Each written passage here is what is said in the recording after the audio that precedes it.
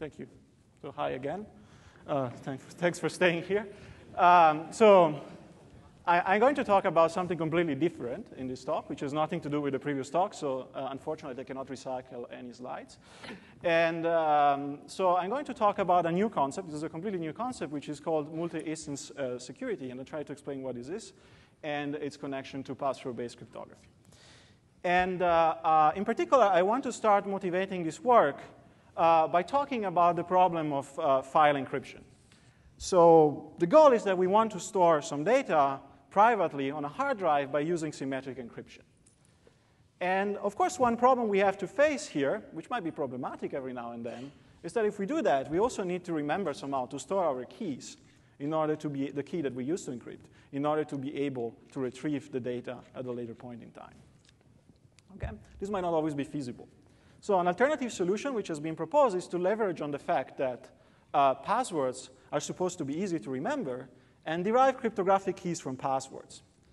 And in particular, this is the whole idea behind password-based encryption, which is used within a multitude of different products around. And in password-based encryption, we derive cryptographic keys from user passwords by using a special cryptographic function, which is called a key derivation function, or KDF for short.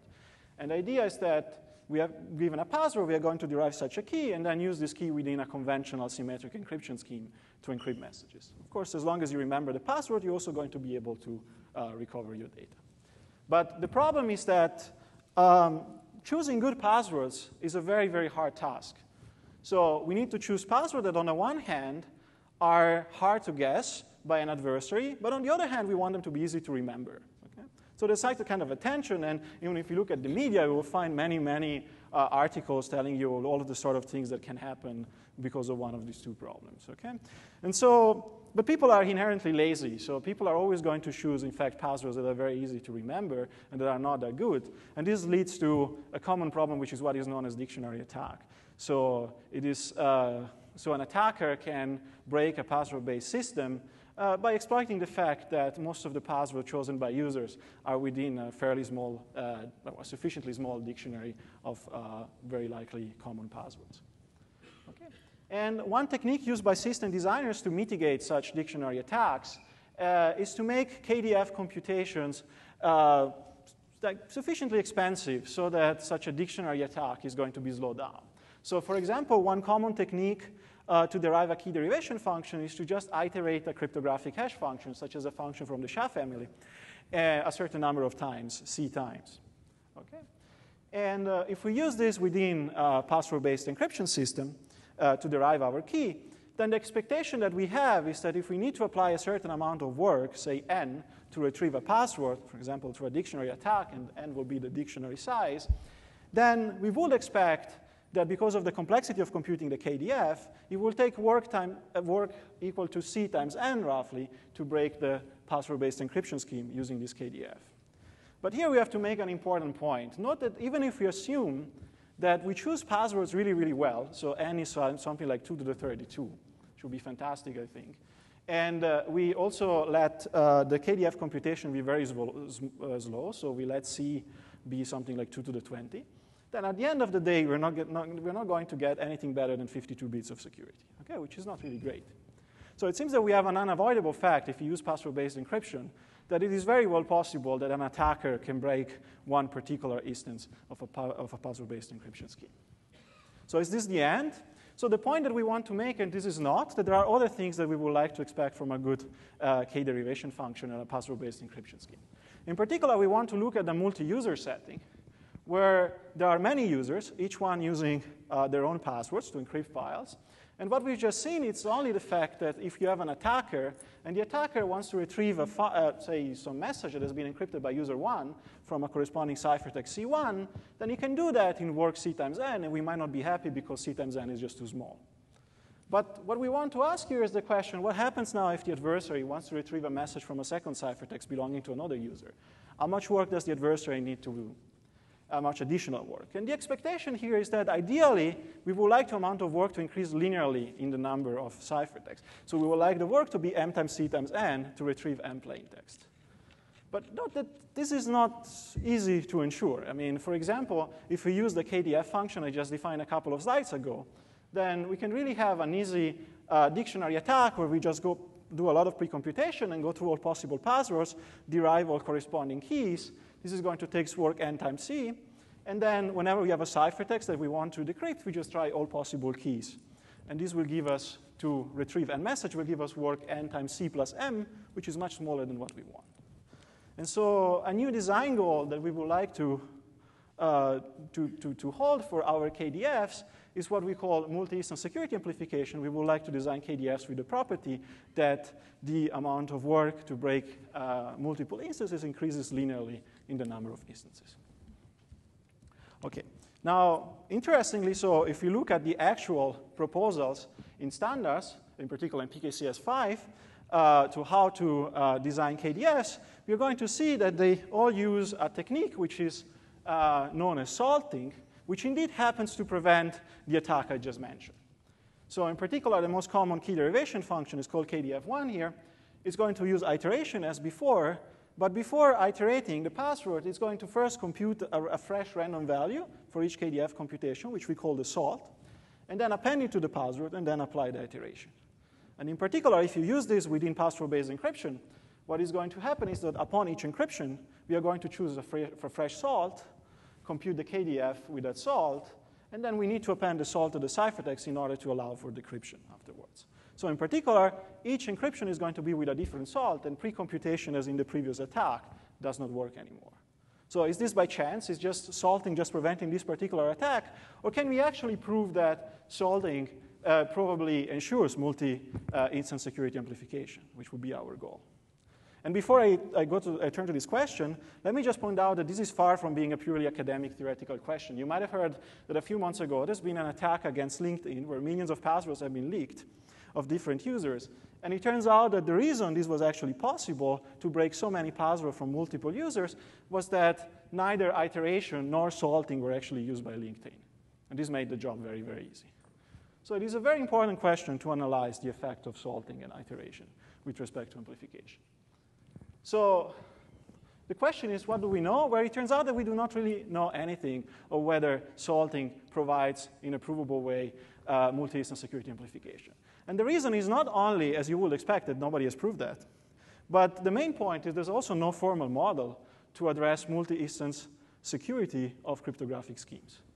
Okay, and this leads us exactly to our two contributions. So the first main contribution of our work is to define a general definitional framework to deal with multi-instance security of arbitrary cryptographic primitives. And the second contribution is just as a case study of our framework to study multi-instance security amplification for password-based encryption. Okay. And now I guess I will spend most of the time in the remainder of this talk talking about how we model multi-instance security. Okay.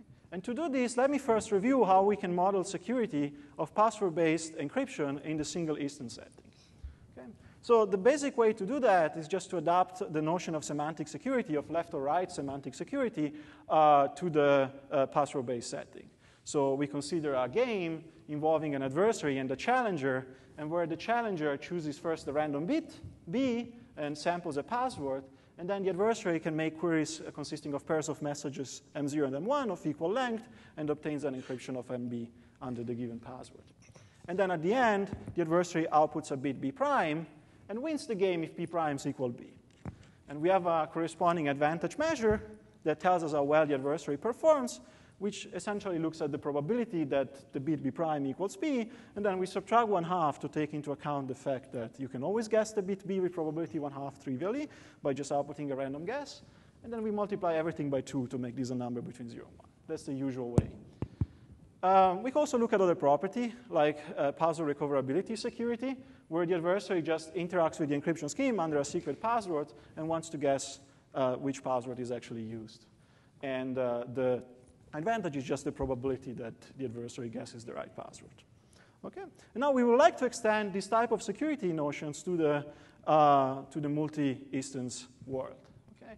So our goal is for a certain scheme S and for a certain security property P, like an encryption scheme and left or right semantic security, is to define a security metric that captures the success of an adversary in doing the following.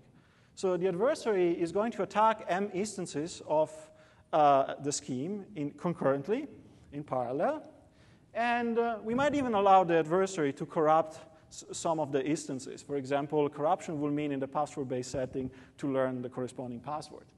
And also, the adversary is going to win the game if it breaks all of the uncorrupted instances. Okay? So this is quite easy to do if we look at a security property like password recoverability security. Here we can just do this very natural. So instead of having one challenger, we are going to have multiple challengers, each one sampling a password independently. And then the adversary can concurrently interact with these challengers and obtain encryptions for the corresponding passwords of arbitrary messages in a concurrent fashion. And corruptions are just modeled by having special corruption queries to the individual challengers that are going to reveal the passwords. And at the end, the adversary is going to output a vector of passwords and is going to win if all of the passwords have been guessed correctly. Okay? And the advantage is just this probability. So this is not so surprising. But what is surprising is that for other types of security properties, like left or right semantic security, where the adversary's task is to guess a bit, things get a bit trickier. So in particular, here, it's quite easy to define the experiment initially. So again, we have independent challengers. The adversary can interact in a concurrent fashion. But the real question is what happens at the end. What does the adversary output? And what is the advantage that measures the success of the adversary? So because the naive attempt will do what we've done before. So this is what we call the end advantage. So we just let the adversary output a vector of bits. And corresponding to each instance, we have M instances. And the adversary wins if all of these bits are correct. And the advantage is just the probability. The problem is that this quantity does not measure the hardness of winning all uncorrupted instances. And this is quite subtle to see. But the point is the following. Assume we have two instances, and we have an adversary that is pretty good at guessing the first bit corresponding to the first instance. It does so with probability 3/4. Or larger than 3/4, then it's very easy to obtain an adversary that doesn't even look at the second instance. It might even not make queries to the other challenger, and just guesses the second bit uniformly at random. Then this adversary is still going to get advantage at least 3/8, which is above the trivial random guess, but it doesn't even try to attack the second instance. And so this is not what we want. And so a better alternative is to look at what we call the extra advantage, which actually seems to be the right alternative, is that here we just let the adversary output one single bit, not a vector of bits, B prime, and the adversary wins if this bit equals the XOR of all of the bits chosen by the challengers, okay? B1 up to Bm. And of course, we scale by 1/2 as before. And this is going to be what we call the extra advantage. And here you see what I've said before doesn't work anymore. So even if you have an adversary which is really good at guessing the first bit, and now he tries to randomly guess the second bit, or he doesn't even interact with the other challenger, then the adversary can only guess the XOR with probability 1/2, and it doesn't get any advantage. So we looked at relationship between security notions, and for example, you can have like an interesting picture. So for example, if you look at so left or right security, both in the XOR and in the AND case, they end up implying the multi-instance version of password recoverability security. But what is interesting is that, in fact, the XOR advantage version of left or right security does imply, in most cases, through a very beautiful probabilistic lemma by Falk-Unger, the AND version of left or right security, which shows exactly that XOR is the right way to go. In fact, there is also some sort of weak implication in the other direction that I won't discuss through the Goldreich-Levin theorem, but this is very weak in a computational sense and doesn't give us anything useful when we want to work with practical parameters. Okay, and I just want to quickly point out that there's other interesting phenomena if we want to look at relations between security properties in the multi-instance scenario that shows that there are many interesting technical questions. So for example, if you look at an alternative way of defining semantic security, which is real or random security here below, where the adversary only inputs a message M0 this query consists of a message M0, and then depending on the choice of the bit B by the challenger, either obtains an encryption of M0 or obtains an encryption of a random message. Okay, this is another way of defining security of encryption, and we all know that this is a classical textbook theorem, at least not for the case of traditional encryption, that these two notions are essentially equivalent because their advantages are within a factor 2 of each other. Okay, and the reason they are within a factor 2 of each other is because the proof goes via what is known as a hybrid argument, where we upper bound the left or right advantage in terms of twice the real or random advantage. Okay, this is a traditional crypto 101 exercise. But what can we do if we now move to the multi-instance setting? Can we do something similar and relate the multi-instance versions of real or random and left or right security? And it turns out that here things are much trickier. We can do that, but it's not trivial to extend the hybrid argument at all. In fact, it's quite involved. And in particular, the factor 2 that we have in the single instance setting is going to become 2 to the m and is going to be increasing exponentially. And this is because we have to consider way more hybrids, and one would think we can cheat and optimize this, but it turns out that this bound is actually tight and we can't do any better. It's fine because in most cases this factor 2 to the m, which looks huge, won't be that huge because the advantages involved will be very small, but this shows how things are actually subtle when we move to the multi-instance scenario. Okay. So let me just spend very few words about what's happening with password-based encryption. So we do indeed, as an application in the paper, now confirm the expectation that using salting ensures multi-instance security amplification. And the key point of our analysis is to prove security of the KDF function from the PKCS5 in the random oracle model. And in particular, I won't say anything about this, just a very high level. The crucial point is that we introduced a notion, a security notion for KDS, which is a variant of the indifferentiability notion by Maurer, Render, and Hollenstein, which has some interesting feature, in particular that it is restricted in the sense that simulators are only allowed to make a much smaller number of queries than the queries that they actually have to answer. But given this, at the end, everything is fine. We're going to get a final theorem that is going to give us a concrete security bound in the random oracle model for password-based encryption.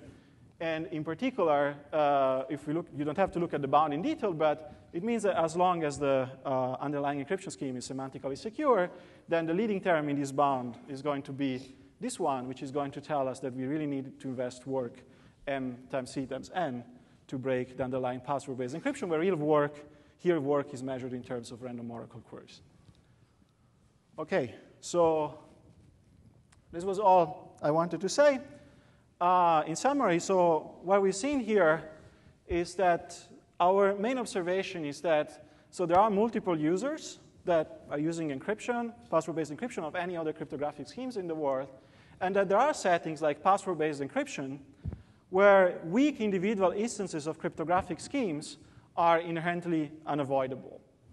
So you can't avoid that one single instance can be broken.